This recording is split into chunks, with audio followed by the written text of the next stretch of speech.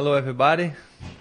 First of all, I'd like to say thank you because I feel the love of all Apoelfc fans where I go, and say thank you all for the pray, for everybody have for me, for my recovery.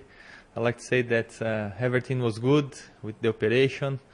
I'm very happy and confident and satisfied. I didn't expect to come back so fast and so good from the operation. I start to run and to prepare myself to play faster how I can.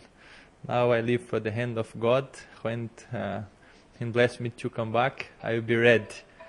About the game against AL, for sure it's a very difficult game. We lost the two first games against them, and we must win now. Everybody know that. I'm confident also for what I see about the team. The team is play good, play better. We need a little bit more luck, but I believe that the luck will come and the good results will come back for us again. And I expect and I wait for the victory on Sunday.